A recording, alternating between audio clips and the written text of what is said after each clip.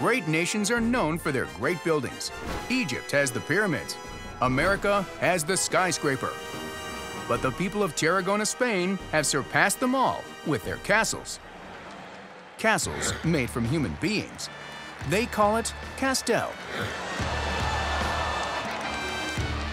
This adds a whole new level to a family fun day out. This involves the whole family, the big dads on the bottom, the medium-sized women and men in the middle, and the tiny children at the top. I mean, no one can escape. The aim of Castel is to build and disassemble the highest tower with your team. These Catalonian castles can reach 8 men high, but no one man could carry 7 men on their shoulders. So, how are they building them? Like all good buildings, they've put a lot of effort into the foundation, so they've just got loads and loads of people and crammed them in and squashed them as tight as possible.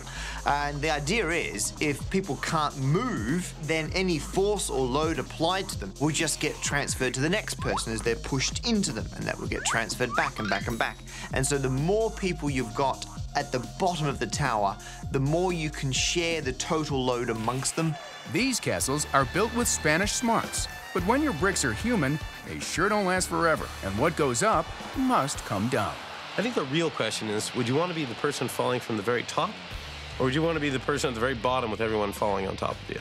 It must get slightly repetitive working as a medic. Oh, broken arm again. How on earth did you break your arm? Climbing up 7 levels of other people.